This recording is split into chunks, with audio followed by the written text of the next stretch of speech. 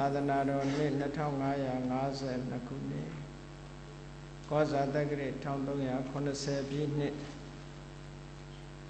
တပေါင်းလာပြီကျော်17ရက်ရန်ကုန်တိုင်းစမ်းချောင်းမြို့နယ်အောင်ချမ်းသာရပ်ကွက်သီရိမင်္ဂလာလမ်းကံမြင့်ကျောင်း၌ဓမ္မယုံအတွင်းဆင်ကျင်းပပြုလုပ်အပ်သည့်ညာဥယျာဉ်ဓမ္မသဘင်ခန္ဓာဝယ်ဟောကြားအပ်သော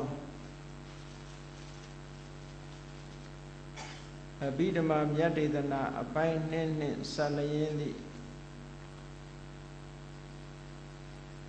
စိတ်ဖြစ်ပုံကိုလေ့လာခြင်းအကြောင်းတရားဒေသနာတော်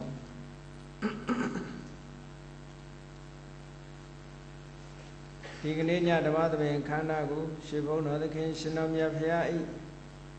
မဟာကရုဏာကုံအာယုပြုကတိကျူးဖွဲ့ဆိုအပ်သောဝန္ဒနာပဏာမအာတိတဂါထာကိုရွတ်ဆိုပူဇော်ခြင်းဖြင့်စတင်ကြရအောင်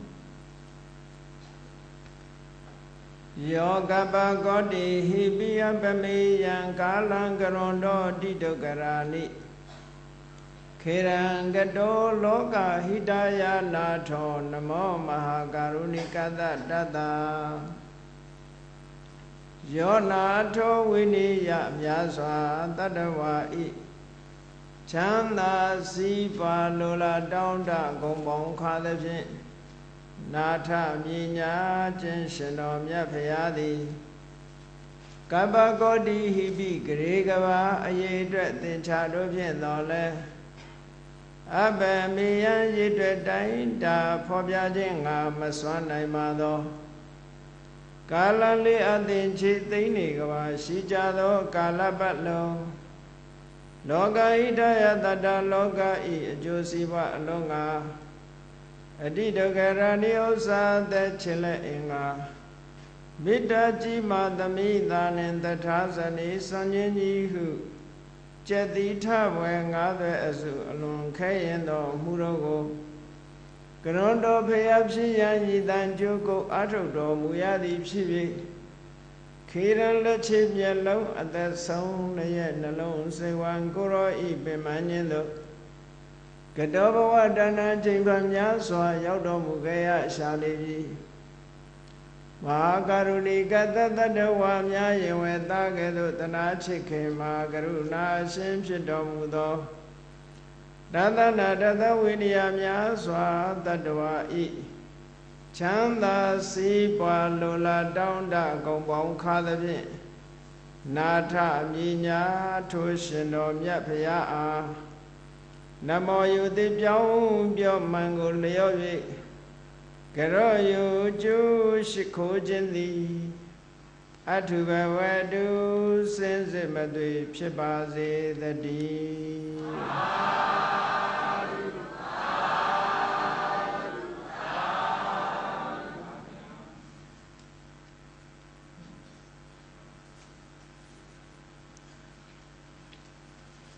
အဘိဓမ္မာမြတ်ဒေသနာကိုအပိုင်း1မှာအဘိဓမ္မာထသင်္ဃဟကျမ်းနဲ့ပြောမယ်ဆိုလို့ရှိရင်ရုပ်ပိုင်းရယ်စိတ်ပိုင်းရယ်စေတသိက်ပိုင်းရယ်အပိုင်း3ပိုင်းကို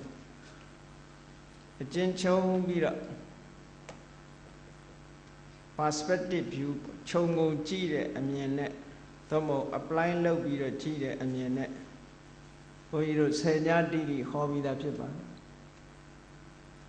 အခုအဘိဓမ္မာမြတ်ဒေသနာအပိုင်း2မှာကျန်တဲ့အပိုင်းတွေကိုဆက်လက်ပြီးတော့ဟောမှာဖြစ်လို့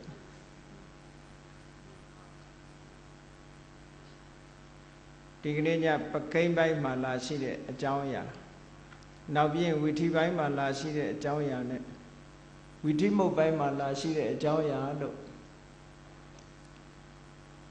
အဲ့ဒီအပိုင်း3ပိုင်းမှာလာရှိတဲ့အကြောင်းအရာများတစ်ခုနဲ့တစ်ခုဆက်ဆက်ပြီးတော့သိတာယုံမြင်တာယုံသိလွယ်မြင်လွယ်အောင်ဆိုပြီးတော့ဟောကြားပြသမှာဖြစ်ပါတယ်အခုဟောတဲ့အဘိဓမ္မာမြတ်ဒေသနာဆိုတာတကယ် introduction မိတ်ဆက်သာလေးကိုဟောထားတာရှေ့မှာလေးလာစရာတွေအများကြီးရှိသေးတယ်လို့ဆိုတာတော့စိတ်ထဲနှလုံးထဲမှတ်ထားဖို့ ဘုရားမြတ်စွာဟောကြားတော်မူခဲ့တဲ့တရားဓမ္မတွေကအလွန်ကျယ်ဝန်းအထူးသဖြင့်ပြီးတော့မှကျမ်းကြီးကအလွန်ကျယ်ဝန်းအေးစိတ်အကြောင်းလေ့လာတယ်ဆိုရက်စိတ်ပိုင်းမှာစိတ်89သို့မဟုတ်အကျက်121စိတ်89အကျက်121ဘယ်လိုဖြစ်တယ်ဆိုတာလေ့လာတာအပိုင်း1ထိုစိတ်တွေမှာစိတ်ဖြစ်တိုင်းဖြစ်တိုင်းရှင်တွဲဖြစ်ပေါ်လာတဲ့စေတသိက်တွေရဲ့အမျိုးအစား52မျိုးနဲ့စိတ်တဲ့စေတသိက်ရှင်တွဲပုံကိုပြတာစေတသိက်ပိုင်းလို့ဆိုပြီးတော့တဖန်ရုပ်အကြောင်းကိုလေ့လာဟောပြောတာကရုပ်ပိုင်းလို့ဆိုပြီးသိတာမြင်တာအောင်လို့ဘုန်းကြီးတို့ရုပ်ပိုင်းကနေစပြီးတော့ဟောခဲ့တယ်မြတ်စွာဘုရားရဲ့ခန္ဓာဒေသနာတော်ကိုနမူနာယူပြီးတော့မြတ်စွာဘုရားကခန္ဓာ၅ပါးကိုဟောတဲ့အခါမှာရူပခန္ဓာအစဟောသို့သောဗိဓမထသင်္ဃာအကျမ်းကြတော့စိတ်ပိုင်းကစထားတယ်စိတ်ပိုင်းကစတာဘာကြောင့်စတော့ဆိုဓမ္မသင်္ကတိပါဠိတော်မှာစိတ်တုပ္ပါဒကန္နာကစလို့စိတ်ပိုင်းကစတာခန္ဓာ၅ပါးရှုတော့ကပြောမယ်ဆိုလို့ရှိရင်ရုပ်ပိုင်းပြီးတော့စေတသိက်ပြီးမှစိတ်ဒီလိုဟောတာအဲ့တော့ပို့ပြီးတော့သိတာမြင်တာထင်တာအောင်လို့ဆိုပြီးတော့ရုပ်အကြောင်းကိုလည်းပဲဟောပြောပြီးပြီစိတ်အကြောင်းစေတသိက်အကြောင်းဟောပြောပြီးပြီဒီကနေ့အဘိဓမ္မာမြတ်ဒေသနာအပိုင်း2မှာစိတ်ဖြစ်ပုံကိုလေ့လာသုံးသပ်ခြင်း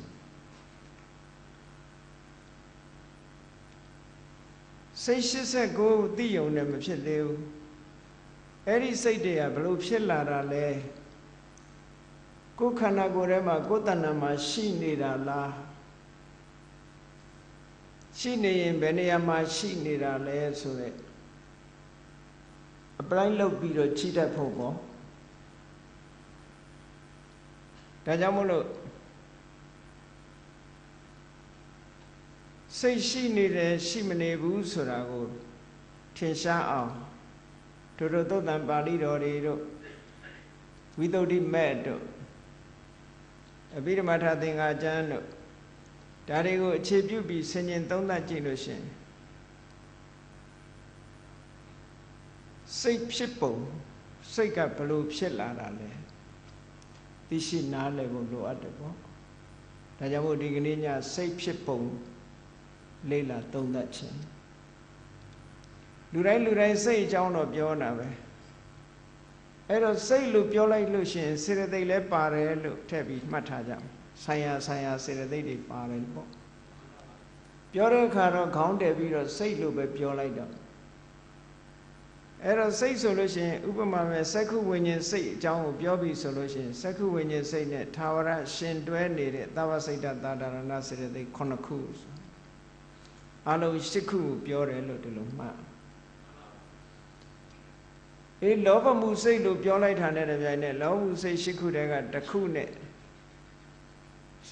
ရာရှင်တွဲပြီးတော့လာတဲ့စေတသိက်တွေရည်ညွှန်းပြီးတော့ပြောတယ်လို့ဒီလိုပဲမှတ်ရသော်ဘုရားကလည်းစိတ်ကိုပဲရည်ညွှန်းပြီးတော့ဟောလို့ရှိပါတယ်ဒါကြောင့်မို့စိတ်လို့ဆိုလိုက်ကြတဲ့ကစိတ်စေတသိက်2ခုအဘိဓမ္မာသင်တဲ့ပုဂ္ဂိုလ်တွေကဒီလိုနားလည်ထားပေါ့အရာထဲမှာပြောနေတာလဲစိတ်ပဲပြောတာပဲစေတသိက်အကြောင်းဘယ်သူမှမပြောကြ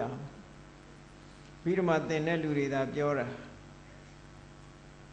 ငါစိတ်ကဘယ်လိုနေတယ်သူစိတ်ကဘယ်လိုနေတယ်စိတ်ကောင်းတယ်စိတ်မကောင်းဘူးစိတ်ဆိုးတယ်စိတ်မဆိုးဘူးစသဖြင့်စိတ်အကြောင်းပြောစိတ်ဆိုတာစေတသိက်တွေနဲ့ရှင်တွဲပြီးတော့ဖြစ်နေတဲ့သဘောတရားမျှတာဖြစ်တယ်အဲ့တော့စိတ်လို့ပြောလိုက်ရင်စေတသိက်ကိုနားလည်ရမယ်အဲ့တော့ဒီကနေ့စိတ်ဖြစ်ပုံကိုလေ့လာသုံးသပ်ခြင်းစိတ်တွေဟာ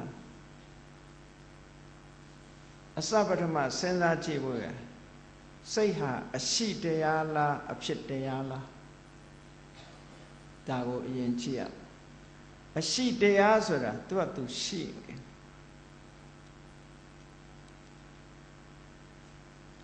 အဖြစ်တရားဆိုတာအကြောင်းတရားပေါ်လာမှဖြစ်လာအဲ့ဒါအဖြစ်တရား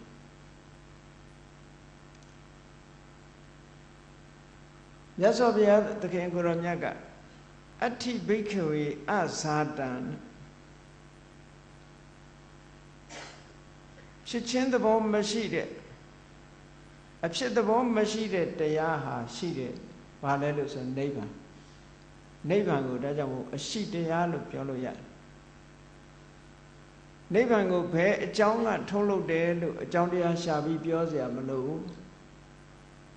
နိဗ္ဗာန်ကိုထုတ်လုပ်တဲ့အကြောင်းလို့မရှိဘူးသို့တော့နိဗ္ဗာန်ကိုရောက်စေတတ်တဲ့အကြောင်းတော့ရှိတယ်ဒါနကောင်းမှုလုပ်တယ်သီလဆောက်တည်တယ်ကမ္မထဘာဝနာပွားများအထောက်တယ်ဒါတွေကနိဗ္ဗာန်ကိုရောက်စေတတ်တဲ့အကြောင်းတရားတွေပဲသို့တော့အဲ့ဒီအကြောင်းတရားတွေကနိဗ္ဗာန်ကိုဖန်တီးတဲ့အကြောင်းတရားတွေမဟုတ်ဘူးဒါကြောင့်မို့နိဗ္ဗာန်ဒီအရှိတရားထာဝရရှိနေတယ်အရှိတရားလို့သတ်မှတ်တယ်အဲ့ဒါကြောင့်မို့လို့အဇာတအဖြစ်တရားမဟုတ်ဘူးအရှိတရားလို့ပြောတာနိဗ္ဗာန်ဘာဖြစ်လို့လဲဆိုတော့မိငိမ့်နေဆိုတာကိုပဲကြည့်ကြည့်ပေါ့ငြိမ့်အေးမှုဆိုတာဟာမိမရှိမှုကိုပြောတာမိမရှိတဲ့နေရာတိုင်းကိုငြိမ့်တယ်လို့ပြောလို့ရတယ်မိတောက်ပြီးတဲ့နေရာမှာအဲ့ဒီမိတောက်ကလေးငြိမ့်သွားမှအငြိမ့်လို့ပြောလို့ရတယ်သို့တော့ငြိမ့်တယ်ဆိုတာမရှိဘူးလားဆိုရှိအမြဲတမ်းရှိနေတဲ့အရာတစ်ခုငြိမ့်အေးတယ်ဆိုတဲ့သဘာဝအမြဲတမ်းရှိတယ်သူ့ကိုဘာနဲ့တတ်မှတ်ပြီးတော့ပြောရတော့ဆိုလို့ရှိရင်တစုံတစ်ခုကိုရည်ညွှန်းပြီးတော့ပြောရတယ်မိထောက်ဤငြိမ့်မှုဆိုငြိမ့်တာဟာဒီနေရာမိထောက်ငြိမ့်သွားတာကိုပြောတာကိလေသာရဲ့ငြိမ့်မှုဆိုကိလေသာငြိမ့်သွားတာကိုပြောတာသင်္ခါရတို့ရဲ့ခြုံငြိမ့်မှုဆိုဟောသင်္ခါရတွေငြိမ့်သွားတာကိုပြောတယ်မရှိဘူးဆိုတာကစဉ်းစားကြည့်မရှိဘူးဆိုတာငကိုယ်တည်းမရှိတယ်ဘယ်လို့မှလည်းမရှိဘူးဆိုပါစို့ယုံမှာဂျိုးမရှိဘူးပေါ့လက်မှာအမွှေးမရှိဘူးဆိုလောကမှာမရှိဘူးလို့သတ်မှတ်ထားတဲ့အရာရှိကိုမရှိတဲ့အရာကိုပြောတာအဲ့ဒီလိုနိဗ္ဗာန်ဆိုတာမရှိတဲ့အရာမဟုတ်ဘူး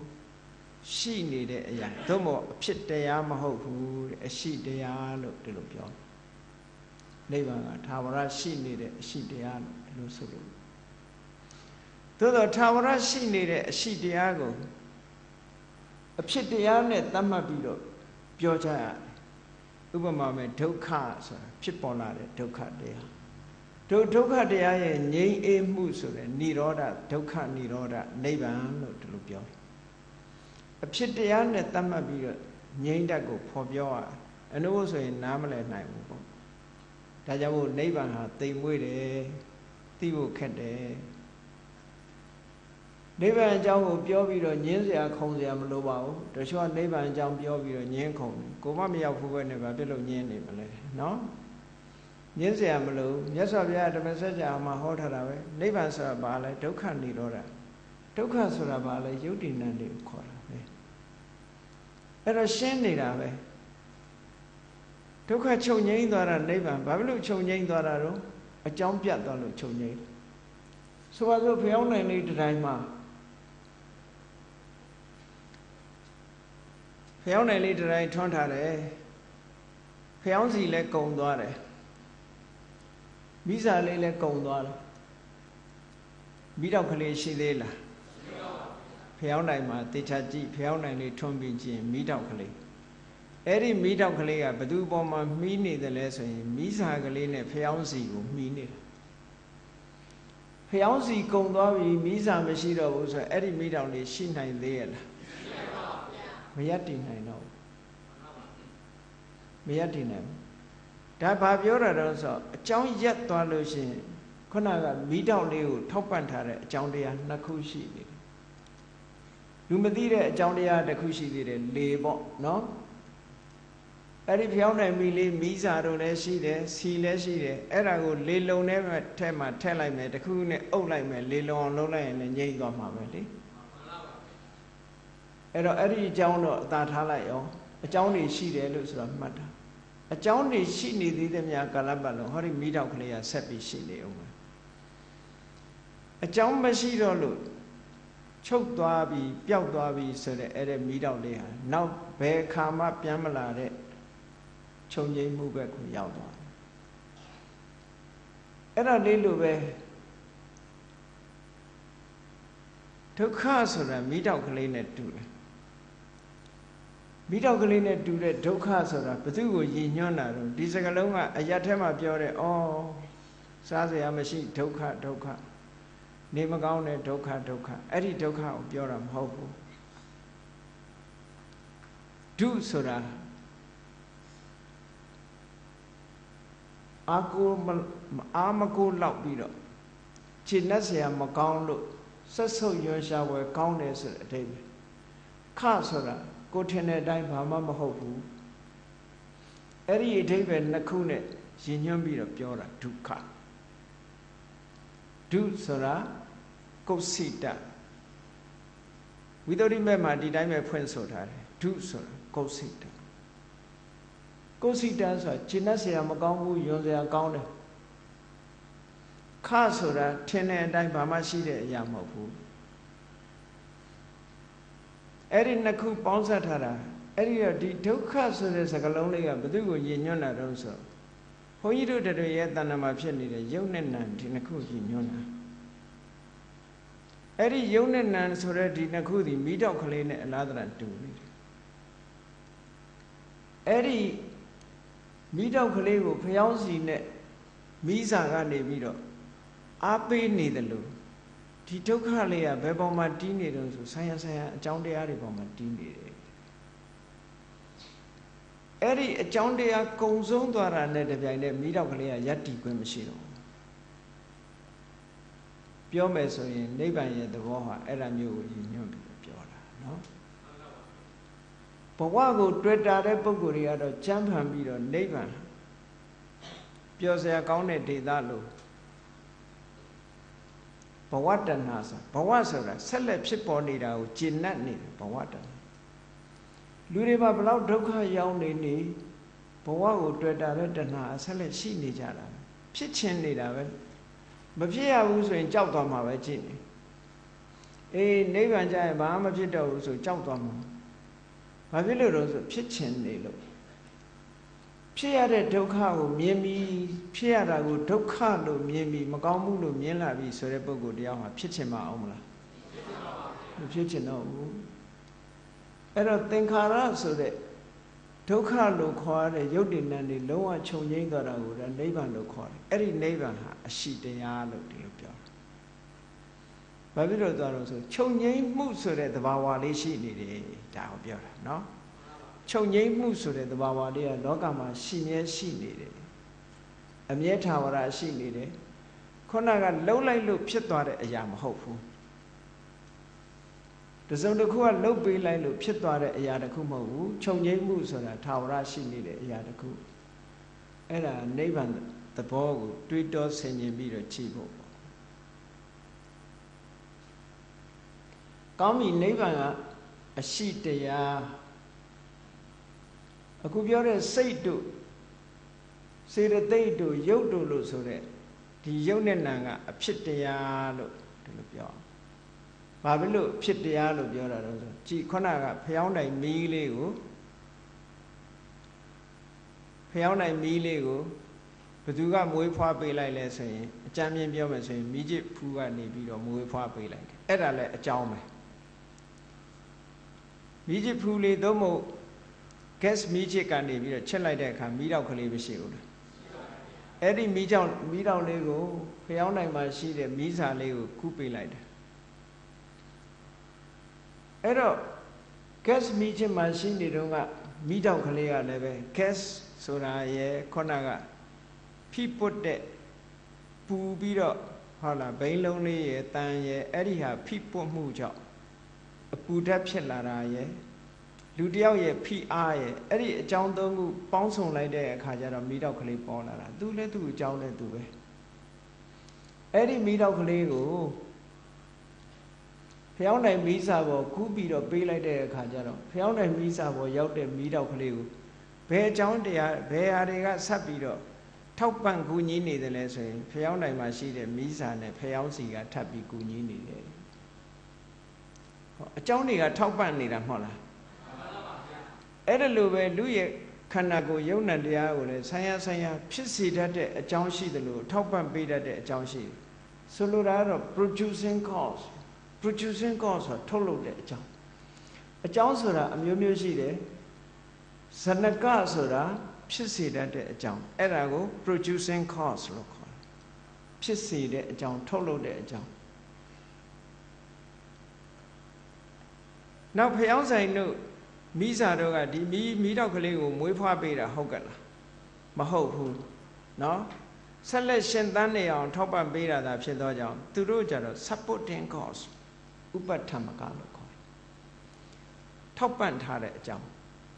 လေကလေးရှိနေတာအောက်ဆီဂျင်ပေါ့လေပြောမယ်ဆိုရင်အဲ့ဒါလေးရှိနေတာက supporting cause ပဲအဲ့တော့ producing cause ကထုတ်လုပ်ထားတဲ့အရာကို supporting cause ကထိန်းပေးထားအဲ့ဒီ cause တွေမရှိတော့ဘူးဆိုတာနဲ့တပြိုင်နက်ဒီမိတော့လေးရဲ့ရှင်သန်မှုဟာရပ်ဆိုင်မသွားဘူးလားရပ်ဆိုင်သွားတယ်လူဘဝလူခန္ဓာလည်းဒီတိုင်းပဲမှတ်ပြီ producing cause ရှိတယ် supporting cause ရှိတယ်အဲ့ဒီ cause နှစ်ခုထိမ့်သိမ်းဆောက်ရှောက်ထားတဲ့အချိန်လေးမှာရှိနေတယ်မြတ်စွာဘုရားကသဗ္ဗေသင်္ခါရလို့ဆိုတာဒီဟာကိုရည်ညွှန်းပြောတယ်တန်ဆိုတာအကြောင်းတရားတွေကစုပေါင်းပြီးတော့ခါရလှုပ်ဆောင်ဖန်တီးထားတာလို့ပြောတာကြည့်လေတခုတည်းမဟုတ်အကြောင်းတွေကစုပေါင်းပြီးတော့လှုပ်ဆောင်ထားတာ united condition united cause တွေကနေပြီးတော့သူတို့ရဲ့အားစွမ်းအားတွေကိုတညီတဲ့အသုံးပြုပြီးတော့ဖန်တီးထားလိုက်လို့ရပ်တည်နိုင်အဲ့ဒါကြောင့်ပဋ္ဌာန်းမှာဆိုရင်24 conditions ဆို24ပစ္စည်းဘုရားဟောတာတခုနဲ့တခုဆက်သွဲပြီးတော့ဒီလိုရပ်တည်နေတယ်ဒါသင်္ခါရပြောအဲ့တော့တေချာစဉ်းစားကြည့်မယ်ဆိုရင်ဘလောက်ကြောက်စရာကောင်းလို့ဆိုရင်အကြောင်းပေါ်မှာမိတီးနေတဲ့အရာတစ်ခုဟာပျက်စီးလွယ်ဖို့ကသိသေးချာတယ်အကြောင်းပေါ်မှာအားကိုးနေရတယ်အကြောင်းပြတ်သွားတာနဲ့တပြိုင်နက်ပါသွားပြီဒါဖြစ်ပြီအကြောင်းပြတ်သွားတာနဲ့တပြိုင်နက်ပါသွားပြီမိစာကုံသွားမယ်စီကုံသွားမယ်ဆိုရင်မိတော့ကလေးကယက်တည်နိုင်မှာမလားယက်တည်နိုင်တော့ဘူးအကြောင်းတွေကုံသွားတာအဲ့ဒီသဘောကိုဆင်ခြင်စဉ်းစားကြည့်လို့ရှိရင်ကိုယ့်ရဲ့ဘဝလေးကိုဆင်ခြင်လို့ရတာပေါ့ကြည့်လေလူတွေဟာနေစဉ်နဲ့အမျှရုပ်ခန္ဓာကိုယ်ကြီးအတွက်ဘာတွေလုပ်နေကြရတော့ဆိုရင်နေစဉ်နဲ့အမျှဥတုနဲ့အာဟာရလို့ဆိုတာပြတ်တဲ့ဥတုမှာနေကြရတယ်အာဟာရနဲ့ဖြည့်တင်းပေးနေကြရတယ်အခြေခံအကြောင်းတရားကတော့ကံပေါ့ကံကနေပြီးတော့ထုတ်လုပ်ပေးလိုက်တဲ့ဘဝလေးတစ်ခုမှာဥတုတွေအာဟာရတွေစိတ်တွေကဒါတွေကထောက်ပံ့ကူညီပေးထားလို့အခုလိုယက်တည်နေကြတာအဲ့ဒီအကြောင်းတရားတွေကိုကြည့်လိုက်လို့ရှိရင်သူတို့ကလည်းမြဲလားဆိုမမြဲဘူးသူတို့မှမမြဲပဲနဲ့သူတို့ထောက်ပံ့ထားတဲ့အရာဘယ်လိုလုပ်မြဲလို့ရဟောမြတ်စွာဘုရားကရှင်းရှင်းလေးတန်ရုပ်ပါဠိတော်မှာဆိုအနိစ္စတံဘူတံအနိစ္စတံဘူတံမမြဲတဲ့အကြောင်းတရားကထုတ်လုပ်လိုက်တဲ့အကျိုးတရားဟာကုတောနိစ္စံဘဝိတ္တိဘယ်လိုလုပ်မြဲနိုင်မှာတော့တဲ့အရာပြောနည်းပြောထားတာနော်အနိစ္စတံဘူတံကုတောနိစ္စံဘဝိတ္တိမမြဲတဲ့အရာကထုတ်လုပ်ထားတဲ့အရာလေးတစ်ခုဟာဘယ်လိုလုပ်မြဲမှာလဲမမြဲတဲ့သဘောကိုစဉ်းစားလို့ရအောင်အဲ့တော့မမြဲတဲ့အရာတွေကထုတ်လုပ်ထားတယ်ဆိုတော့ဘုန်းကြီးတို့စိတ်အကြောင်းကိုကြည့်ကြရအောင်အများအားဖြင့်ထင်နေကြတယ်စိတ်ကဘယ်မှာရှိဗိုက်ထဲမှာရှိတယ်နှလုံးထဲမှာရှိတယ်အုံနောက်ထဲမှာရှိတယ်ဒီလိုပြောနေကြစိတ်ကပြတ်တာလည်းမဟုတ်တော့အိတ်နေတဲ့အချိန်မှာဘဝင်စိတ်ရှိတယ်နိုးလာတဲ့အခါမျက်စိကမြင်သိစိတ်တွေဖြစ်တယ်ဝိသိစိတ်တွေဖြစ်တယ်နားကကြားရင်ကြားသိစိတ်တွေဖြစ်တယ်ဒီလိုလူတွေရဲ့စိတ်နဲ့ကိုယ်နဲ့ဟာမကင်းမကွာအမြဲတမ်းဖြစ်နေတာဆိုတော့စိတ်ဟာအမြဲတမ်းရှိနေတယ်လို့ဒီ ဒီလိုထင်အောင်ထင်မှားဖြစ်ဖို့ဆို illusion လို့ခေါ်တာ illusion ဖြစ်လာထင်အောင်ထင်မှားတွေဖြစ်လာဒါကြောင့်မို့စိတ်ဟာထာဝရရှိနေတဲ့အရှိတရားမဟုတ်ဘူးတဲ့အကြောင်းကြောင့်ဖြစ်ပေါ်လာတဲ့အဖြစ်တရားမျှသာဖြစ်ပါတယ်ဒါကြောင့်မို့စိတ်ကိုဇာတဖြစ်ပေါ်လာတဲ့တရားဖြစ်လာတဲ့တရားဆိုကြတဲ့ကဆိုင်ရာအကြောင်းတရားကထုတ်လုပ်လိုက်လို့ဖြစ်လာတာဖြစ်လာပြီးတော့လည်းပြန်ပြီးတော့ပျက်စီးသွားရတယ်နောက်အကြောင်းတရားတစ်ခုကထပ်ပြီးထုတ်လုပ်တယ်ထပ်ပြီးထုတ်လုပ်တယ်မပြတ်ထုတ်နေသည့်အတွက်ကြောင့်ရပ်တန့်ပြီးတော့မနေဘူးဆက်ဖြစ်နေတယ်တစ်ခါထုတ်တစ်ခါဖြစ်တယ်နောက်တစ်ခါထုတ်နောက်တစ်ခါဖြစ်တယ်ဆိုတော့မမြဲတဲ့သဘောလည်းမထင်ရှားဘူးလားစိတ်တိုင်းဟာသူ့ဆိုင်ရာအကြောင်းတွေကြောင့်ဖြစ်တာဆိုတော့ဘုန်းကြီးတို့တွေကစိတ်ဟာဘယ်မှာရှိတုံးလို့ဆိုအုံနောက်ထဲမှာရှိတယ်လို့ပြောလို့ရမလားမရပါဘူး condition တစ်ခုအနေနဲ့တော့ပြောလို့ရတယ်ပေါ့နှလုံးသားထဲမှာရှိတယ်လို့ရောပြောလို့ရမလားအဘိဓမ္မာသင်ထားတဲ့ပုဂ္ဂိုလ်တွေကဟရိယဝတ္ထုကိုမှီပြီးတော့ဖြစ်တယ်ဆိုဟရိယဝတ္ထုထဲမှာစိတ်ရှိနေတဲ့ရောင်စိတ်ထဲမှာဒီလိုထင်တတ်ကြတချို့ကြတော့စိတ်ဟာရုပ်ရဲ့အကျိုးဆက်လို့ဒီလိုယူဆတဲ့ပုဂ္ဂိုလ်တွေလည်းရှိတယ်အနောက်တိုင်းကပုဂ္ဂိုလ်တွေစိတ်ဆိုတာအုံနောက်ကိုခေါ်တာတို့အာယုကြောတွေကိုခေါ်တာတို့မြတ်စွာဘုရားကအုံနောက်နဲ့အာယုကြောနဲ့တခြားစီနော်ဆိုပါစို့ gas မီးချစ်လေးထဲမှာခုနကအမာချင်းပုတ်လို့ရအောင်ဘိန်းကလေးပါတယ် gas ပါတယ်လူတူတယောက်ရဲ့အားဆိုင်ပြီးတော့ဖိချစ်မှုလေးပါတယ်အဲ့ဒီအကြောင်းတွေဆုံလိုက်တဲ့အခါကျတော့မှမီးတောက်ကလေးဆိုပေါ်လာအဲ့ဒါလိုပဲလူရဲ့တဏ္ဍာမှာကံတရားကဖန်တီးထားတဲ့ possibility ဆိုဖြစ်နိုင်ခြေလေးတွေတော့ရှိတာပေါ့သို့တော့တွေးကြည့်လိုက်လေမီးကြည့်ဖူးထဲမှာ gas မီးကြီးထဲမှာမီးရှိသလားလို့မေးလို့ရှင်ဘယ်လိုဖြေလို့ရမလဲဘုန်းကြီးတို့မနှစ်တုန်းကမေလဂျာမနီနာကဩစတြီးယားဆိုနိုင်ငံရှိတယ်အဲ့ဒီဩစတြီးယားနိုင်ငံမှာမြို့တော်ကဘီယင်နာအဲ့ဒီဘီယင်နာတက္ကသိုလ်ရဲ့အကြီးကြီးဘီယင်နာတက္ကသိုလ်ကဗမောက္ခတယောက်ကဖိတ်ပြီးစိတ်အကြောင်းဟောပေးပါဆိုလို့2 ရက်သွားဟောပြီးတော့မေကုန်းနေမေးအဲ့ဒီမှာ psychology နဲ့ပတ်သက်တဲ့ဗမောက္ခတယောက်နဲ့ပတ်သက်ပြီးဘုန်းကြီးမေးလိုက်တယ်စိတ်ဟာသူရဲ့တဏ္ဍာမှာရှိနေသလားလို့ဆိုသူကရှိနေတယ်ဘယ်မှာရှိအောင်အုံနောက်ထဲမှာရှိနေတယ်အဲ့ဒါလို့ဖြေတယ်အုံနောက်ထဲမှာရှိတယ်လို့ဖြေတယ်သူတို့ကအုံနောက်ကိုပဲစိတ်လို့ယူတာရှိတယ်ကိုအဲ့လိုဖြေတော့ဘုန်းကြီးမေးလိုက်တယ်အဲ့လိုဆိုလို့ရှိရင်လို့ဂီတာထဲမှာအတန်ရှိနေသလားလို့ပီယာနိုထဲမှာအတန်ရှိလားဆိုမရှိဘူးဒါဖြင့်အဲ့ဒီအတန်ဘယ်ရလာတာလို့ဆိုတိခတ်တဲ့ပုဂ္ဂိုလ်နဲ့ခုနကဆိုင်ရာအကြောင်းတွေစုံလို့ပေါ်တယ်gas မီးချစ်ထဲမှာမီးရှိလားမရှိဘူးအဲ့ဒီမရှိသလိုလူရဲ့အုံနောက်ထဲမှာလည်းစိတ်ရှိနေတာမဟုတ်ဘူးနှလုံးသားထဲမှာလည်းစိတ်ရှိနေတာမဟုတ်ဘူးဆိုင်ရာအကြောင်းတရားတွေကြောင့်သာဖြစ်ပေါ်လာတယ်လို့ဘုရားဘာသာတရားတော်အရဒီလိုနားလည်ရပါတယ်လို့ထပ်ပြီးတော့ရှင်းပြတယ်သူတို့စဉ်းစားသွားတယ်သူတို့တစ်သလုံးလက်ခံလာတာကအုံနောက်ကိုပဲစိတ်လို့ခေါ်လာတာအာယုံကနေပြီးတော့အုံနောက်ဒီပေါ့အမြင်အာယုံကနေပြီးတော့ဝင်လာတယ်ကနေပြီးအစဉ်စဉ်သတင်းပို့ပြီးတော့လှုပ်ရှားသွားတယ်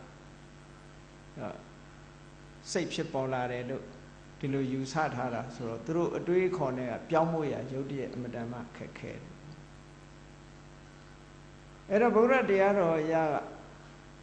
ဒီအာယုံကြောတွေပါလေဆိုတာ possibility စိတ်ဖြစ်ပေါ်စေနိုင်တဲ့နေရာဌာနမျိုးသာဖြစ်တယ်စိတ်မဟုတ်ဘူးသူကရုပ်တရားများသာဖြစ်တယ် စိတ်ဆိုတာယုတ်တရားကိုအမိပြုပြီးတော့ဖြစ်လာတဲ့သဘာဝတရားတစ်ခုပဲယုတ်ကိုလည်းစိတ်ခေါ်တာမဟုတ်ဘူးသူတို့ကယုတ်ကိုတချို့ကစိတ်လို့ယူဆတယ်စိတ်ဆိုတာမရှိဘူးရုပ်ရဲ့လှုပ်ရှားမှုသာဖြစ်တယ်လို့ဒီလိုဆိုတဲ့ပုံကိုယ်တွေကဆိုတယ်အေးထားတော့ဘုန်းကြီးတို့အဘိဓမ္မာကျမ်းအရာဆိုလို့ရှိရင်စိတ်ဆိုတာဟာအရှိတရားမဟုတ်ဘူးအဖြစ်တရားလို့ပြောလို့ရတယ်အရှိတရားဆိုတာနိဗ္ဗာန်အဖြစ်တရားဆိုတာအကြောင်းကိုမျှော်ငဲ့နေရတယ်အကြောင်းစုံစည်းမှဖြစ်တယ်ဒါကြောင့်မို့လို့စိတ်ဟာအဖြစ်တရားအဖြစ်တရားဖြစ်လို့ရသော်ဘုရားကဓမ္မသင်္ကတိပါဠိတော်မှာဥပ္ပန္နံဟောတိဆိုပြီးတော့အကြောင်းတရားတွေနဲ့အကျိုးတရားတွေနဲ့ဒီလိုဟောတော်ဥပ္ပစ္စတိနဲ့ဟောတော်ဖြစ်တယ်လို့ပဲဟောရှိတယ်လို့မဟောဘူးเนาะ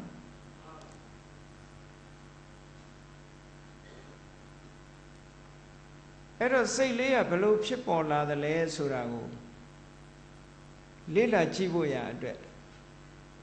လိုအပ်တဲ့အခြေခံအချက်ကလေးတွေကိုပထမကြည့်ရမယ်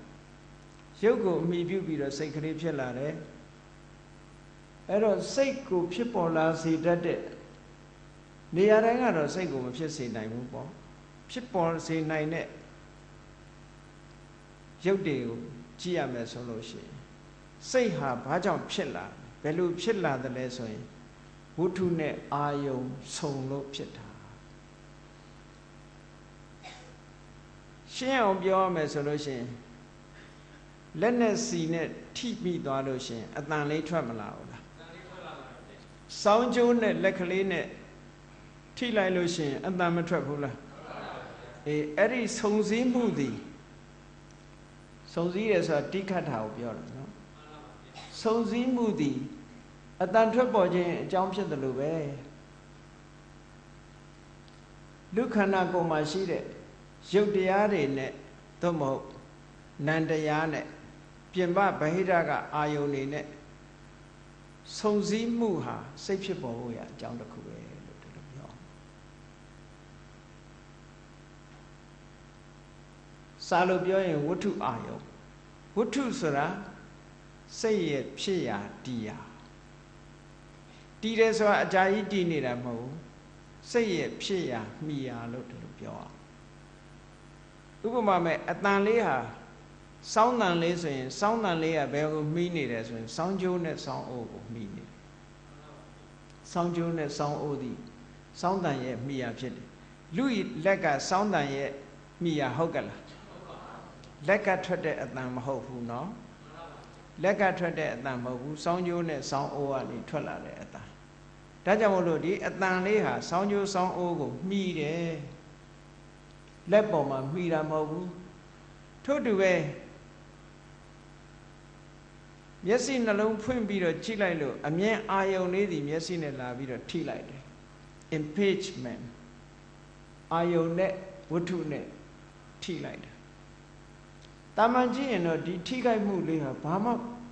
တာမန်ပုဂ္ဂိုလ်ကြီးကြားနိုင်လောက်တဲ့အနေအထားမရှိဘူးတို့ရဲ့သူ့စွမ်းအားကစိတ်တစ်ခုဖြစ်ပေါ်စေလောက်အောင်ပြင်းထန်တယ်စိတ်တစ်ခုဖြစ်ပေါ်လာစေနိုင်တယ်မျက်စိနဲ့အဆင်းအာယုံလေးကထိခိုက်မှုလေးပဲအဲ့ဒါလေးကဆုံလိုက်တာဟာထိလိုက်တာပဲเนาะလူတွေကတော့ထိလိုက်တယ်လို့မသိလိုက်ဘူးပေါ့ဥပမာမဲ့အတန်လေးကနားနဲ့ထိလိုက်တယ်အနံ့လေးနဲ့နှာခေါင်းနဲ့ထိလိုက်တယ်အရသာနဲ့ဒါတွေကြတော့ထိမှန်းသိတာတယ်ပေါ့နှာခေါင်းနဲ့အနံ့နဲ့ထိတာသိတာတယ်အရသာနဲ့ရှာနဲ့ထိတာလည်းသိတာတယ်ခန္ဓာကိုယ်နဲ့ဒီဖွဋ္ဌဘာယုံနဲ့ထိတာလည်းသိတာတယ်မျက်စိကနေပြီးတော့ရူပါယုံကနေမျက်စိကိုအဆင်းအာယုံတွေကမျက်စိကိုလာထိတာကြတာသိမသိတာသို့တော့အဲ့ဒီထိခိုက်မှုရဲ့စွမ်းအားဟာဘလောက်ပြင်းတယ်လို့ဆိုလို့ရှိရင်စိတ်တစ်ခုမွေးဖွားစိတ်တယ်သူရဲ့ထိခိုက်မှုတွေဒါကြောင့်မို့သုတ်တံပါဠိတော်တွေမှာမြတ်စွာဘုရားကသက္ခုံစပဋိစ္စရူပေစဥပ္ပစ္စတိသက္ခုဝိညာဏံသက္ခုပတ္တရယုံနဲ့အဆင်းအာယုံဒီနှစ်ခုကိုမှီပြီးတော့သက္ခုဝိညာဉ်စိတ်လေးကဖြစ်ရပါတယ်လို့ဒီလိုဟောတာနော်အဲ့တော့ဒီသက္ခုဝိညာဉ်လို့ဆိုတဲ့မြင်သိစိတ်ကလေးဟာ မျက်စိထဲမှာလည်းရှိတာမဟုတ်ဘူးထိုစက္ခုပတာရယုတ်မျက်စိကိုလာပြီးတော့ထိတဲ့ရူပယုံထဲမှာလည်းရှိနေတာမဟုတ်ဘူးသူတို့နှစ်ခုကြားမှာလည်းရှိနေတာမဟုတ်ဘူးဘယ်မှာမှရှိနေတာမဟုတ်ဘူးဒါကြောင့်မို့အရှိတရားမဟုတ်ဘူးလို့ပြောဒီတဲ့ပိုရှင်းအောင်လို့စဉ်းစားကြည့်ပေါ့စောင်းကြိုးလေးကိုလက်နဲ့တီးခတ်လိုက်လို့စောင်းတန်ကလေးထွက်လာတယ်အဲ့ဒီစောင်းတန်လေးဟာစောင်းကြိုးထဲမှာရှိနေသလားလို့စဉ်းစားကြည့်ပေါ့ရှိနေတာဟုတ်ကဲ့မဟုတ်ဘူးထူးမခြားနာသချင်းနဲ့ကြိုက်အောင်တီးရင်ထူးမခြားနာသချင်းတန်ထွက်မှာပဲဒီပြင်သချင်းတီးရင်ဒီပြင်သချင်းတန်ထွက်တယ်ဟုတ်ကဲ့ရှိနေတာမဟုတ်ဘူးအဲ့တော့စောင်းကြိုးလေးနဲ့လက်ကလေးနဲ့ထိလိုက်မှုသည်ထိုနှစ်ခုပေါင်းစုံမှုဟာအကြောင်းတစ်ခုဖြစ်လာတယ်အဲ့တော့စောင်းအိုးတဲ့စောင်းကြိုးထဲမှာလည်းပဲဒီအတန်လေးကရှိနေတာမဟုတ်ဘူးတိခတ်သူရဲ့လက်ထဲမှာလည်းပဲဒီအတန်လေးကရှိနေတာမဟုတ်ဘူးလက်နဲ့ကြိုးချားထဲမှာလည်းပဲအတန်လေးကရှိနေတာမဟုတ်ဘူးတဲ့ထင်ရှားတယ်မဟုတ်လားဘယ်မှာမှမရှိဘူးဆိုတာလေလိုက်ကြည့်ရင်ဘယ်နေရာမှမရှိဘူးဆိုတာသိကြတယ်သို့တော့ဘယ်ရောက်လာတာတုံးလို့မေးလို့ရှိရင်အကြောင်းကြောင့်ဖြစ်လာတာဟောအကြောင်းကြောင့်ဖြစ်လာအဲ့ဒါကိုဝိသုဒ္ဓိမတ်မှာရှင်းရှင်းလေးရေးထားတာရှိတယ်နတ်စက္ခုတော်ဇာယရိဖတ်တပင်စမဖတ်တလည်း၅ခုမြောက်ဖြစ်တဲ့နန္တရားတွေဟာတဲ့မျက်လုံးထဲကထွက်လာတာလည်းမဟုတ်ဘူးနရူပတော်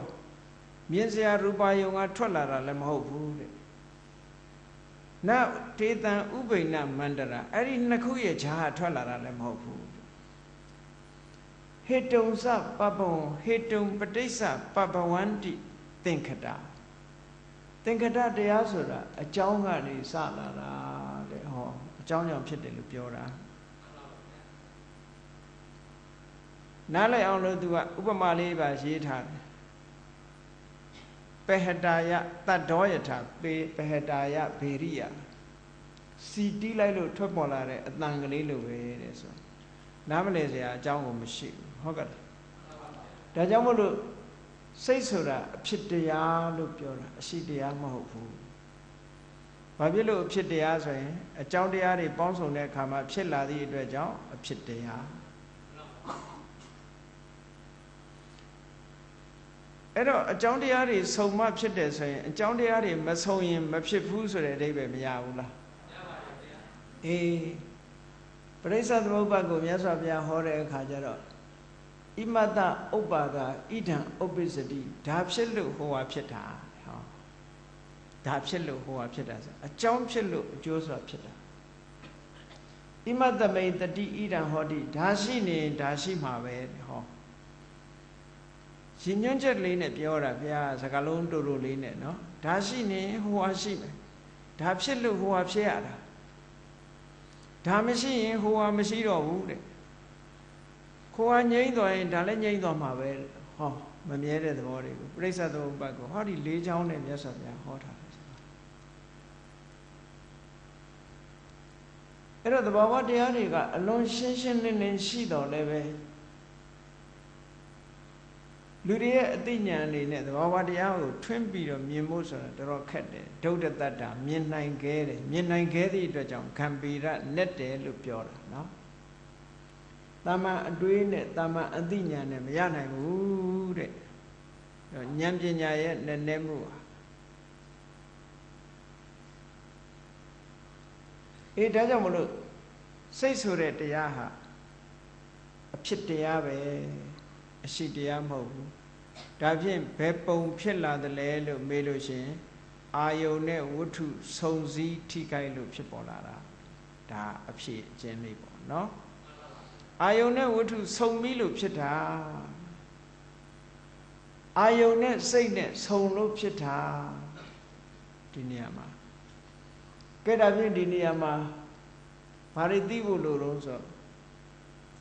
ဝတ္ထုဆိုတာဘာပြောတာတော့စိတ်ရဲ့ဖြစ်ရာစိတ်ရဲ့တီးရာစိတ်ရဲ့မှီရာ ရုပ်တဘာဝတရားတွေကိုဝတ္ထုလို့ခေါ်ပါတယ်ခုနတုန်းကစောင်းတန်လေးဟာဘယ်ကနေလာတော့ဆိုစောင်းကျိုးစောင်းအိုးကလာတာဆိုတော့စောင်းကျိုးစောင်းအိုးလေးဒီစောင်းရဲ့မိရမဖြစ်ဘူးလားစောင်းတန်ရဲ့မိရမဖြစ်ဘူးလားစီတန်လေးဒီစီကတိစီတန်ရဲ့မိရမဖြစ်ဘူးလားဖြစ်တယ်စီတန်လေးဟာစီလေးဟာစီတန်ရဲ့မိရဖြစ်တယ်အဲ့ဒါလိုပဲစိတ်ရဲ့မိယာဝတ္ထုရုပ်ဟာ6မျိုးရှိတယ်စိတ်ရဲ့မိယာ6မျိုးရှိတယ်အဲ့ဒါကိုမှတ်ရမှာပေါ့ဒါကိုဝတ္ထုသင်္ဃာမှာပြောထားကိုယ်ခန္ဓာကိုကြည့်လိုက်လို့ရှင်မှတ်ဖို့လွယ်ပါတယ်မျက်စိရှိတယ်နားရှိတယ်အရက်ခေါ်နဲ့ပဲပြောလိုက်ပေါ့မျက်စိနားလျှာကိုယ်ဒီနေရာမှာတော့မျက်စိနားလျှာကိုယ်ဟရယဝတ္ထုနော်မျက်စိနားလျှာကိုယ်ဟရယဝတ္ထုရုပ်6ပါးလို့ခေါ်တာစက္ခုဝတ္ထုသောတာဝတ္ထုကာဏဝတ္ထုဇီဝဝတ္ထုကာယဝတ္ထုဟရယဝတ္ထုဒါစိတ်ရဲ့မိယာတရားဝတ္ထုရုပ်6ပါးလို့ခေါ်အဲ့ဒါရုပ်ကိုမှီပြီးတော့စိတ်ဖြစ်တယ်ဆိုတဲ့သဘောကိုပြောတယ်နော်စိတ်နဲ့ရုပ်နဲ့ဟာအပြန်အလှန်ရှိတယ်သို့တော်ဝတ္ထုရုပ်ကိုမမှီဘဲနဲ့ဖြစ်နိုင်တဲ့စိတ်ကရှိသေးတယ်လူပြေမှာတော့မရှိဘူးရုပ်မဲ့ဘုံတွေမှာသွားပြီးတော့စိတ်ကြည်တတ်ဖြစ်တဲ့ဘုံဆိုလို့ရှိရင်ဒါရုပ်မဲ့ဘုံပေါ့ရုပ်မရှိတဲ့ဘုံရုပ်ကင်းမဲ့တဲ့ဘုံတွေမှာဆိုလို့ရှိရင်အရူပလေးဘုံမှာဆိုလို့ရှိရင်မိယာဝတ္ထုရုပ်မရှိဘဲနဲ့ဖြစ်တယ်ဒါကြောင့်မို့စေတသိက်ပိုင်းအစနာမှာ association ဆိုရယ်တံပယုတ်တရှင်တယ်ဆိုတာဘာပြောတာတော့ဆိုရှုထောင့်၄ခုကနေပြောတာရှင်တယ်ဆိုတဲ့ရှုထောင့်၄ခုက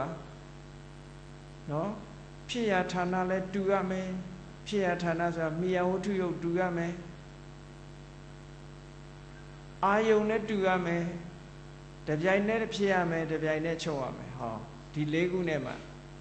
သူက1ဖြစ်သွားမှာတစ်ခုတည်းလို့ပြောရမှာ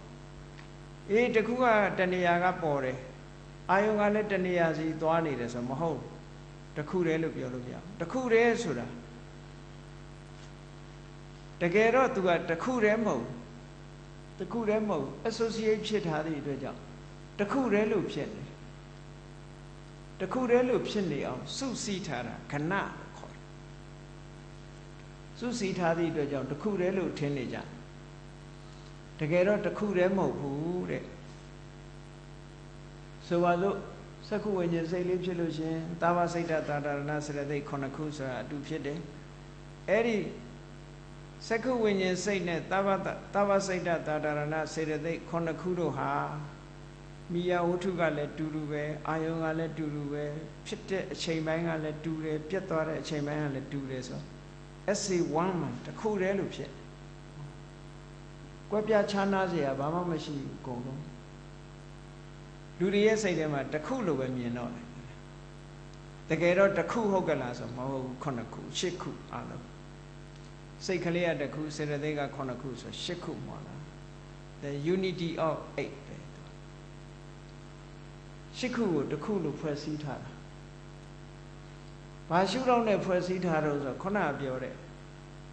မိယာဖြစ်ပေါ်လာတဲ့နေရာလည်းတူတူပဲမျောလင်းတဲ့ဒီပျော်မွေ့တဲ့နေရာလည်းတူတူပဲနောက်ဖြစ်လာတဲ့အချိန်ပိုင်းလေးကလည်းတူတူပဲပြတ်သွားတဲ့အချိန်ပိုင်းလေးကလည်းတူတူပဲလို့ဆိုတော့တစ်ခုကဲ့သို့ဖြစ်သွားတာအဲ့ဒါကို association တံပယုတ်တပစ္စယောဆိုတာအဲ့ဒီပုံစံနဲ့နေတာကိုပြောအဲ့တော့စိတ်အကြောင်းကိုလေ့လာတော့မယ်ဆိုလို့ရှိရင်ဝတ္ထုရုပ်6ပါးကိုသိရဝတ္ထုရုပ်ဝတ္ထုဆိုဒီမှာစိတ်ရဲ့မိယာတရားကိုဝတ္ထုလို့ခေါ်ပါတယ်စိတ်ရဲ့မိယာတရားကိုဝတ္ထုလို့ခေါ်တယ်အဲ့ဒီဝတ္ထုလို့ခေါ်တဲ့နေရာဟာခန္ဓာကိုယ်ထဲမှာရှာကြည့်လိုက်မယ်ဆိုလို့ရှိရင်စက္ခုပတာရယုတ်လို့ခေါ်တဲ့မျက်စိစက္ခုဝတ္ထုသောတာပတာရယုတ်လို့ခေါ်တဲ့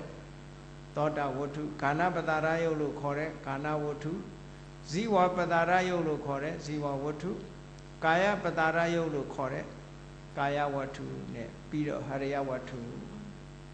စိတ်ရဲ့မိယာဟရိယဝတ္ထုဉာဏ်နဲ့စိတ်တွေရဲ့မိယာဟရိယဝတ္ထုအဲ့ဒါဝတ္ထု6မျိုးအဲ့ဒီဝတ္ထု6မျိုးမှာအာယုန်တွေလာပြီးတော့ပေါ်တာစိတ်ဖြစ်ခြင်းအကြောင်းပဲအဲ့ဒါကိုပဲဘုံ6လုံးလို့သဘောထားကြည့်လိုက်ဘုံ6လုံးကိုဒုက္ခလေး6ချောင်းနဲ့တီးမယ်တီးတဲ့အခါကျတော့အတန်ကလေးတွေထွက်မလာဘူးသူ့ဘာသူဘုံလေးဒီတိုင်းပဲထားမယ်ဆိုလို့ရှိရင်အတန်ထွက်ပါဘူးမထွက်ဘူးဘုံနဲ့ဒုက္ခလေးနဲ့အဲ့ဒါထိမိပြီဆိုလို့ရှိရင်အတန်ကလေးထွက်လာမှာပြင်းပြင်းထိပြင်းပြင်းကျဲကျဲထွက်မယ်တာတာလေးထိရင်အတန်တိုးတိုးထွက်မယ်ဟောအဲ့တော့စိတ်ဆိုတာလည်းပဲဒီလိုပဲအာယုန်နဲ့ဝတ္ထုနဲ့ဆုံစည်းနေသည့်အတွက်ကြောင့်စိတ်ကလေးကဖြစ်နေတယ်ခုကြည့်လေလျှက်စမီဥပမာပဲ generator တစ်ခုမောင်းထားတယ်ဆိုလို့ရှိရင် generator လဲပတ်နေတဲ့နှုံးနေနဲ့ထိနေလို့ဒီမီးလေးကလင်းနေတာမဟုတ်လားအဲ့ဒီထိမှုရပ်သွားတာနဲ့တပြိုင်နက်မီးလင်းနိုင်ပါအောင်မလားလင်းနိုင်ဘူးမီးကိုသူကထုတ်လုပ်နေတာရပ်ပစ်လိုက်တာနဲ့တပြိုင်နက်အမှောင်ဖြစ်သွားမှာအဲ့ဒါလို့အဆက်မပြတ်ထုတ်နေတာအဆက်မပြတ်ထုတ်နေတော့လူတွေရဲ့စိတ်ထဲမှာတခုတည်းတည်မြဲနေတဲ့အရာကြီးအမြဲရှိနေတာကြီးလို့ဒီလိုစိတ်ကထင်သွားအမှန်ကတော့သူကလက်ပတ်နေတဲ့နှုံးနဲ့ထုတ်နေရတာမဟုတ်လားရပ်နေတာမဟုတ်ဘူးထုတ်နေတဲ့အကြောင်းတရားကလည်းပြေးနေတာပြေးနေလို့အကျိုးတရားတွေကလည်းပြေးလိုက်နေတယ်ပေါ်နေတာအဲ့ဒီသဘောမျိုး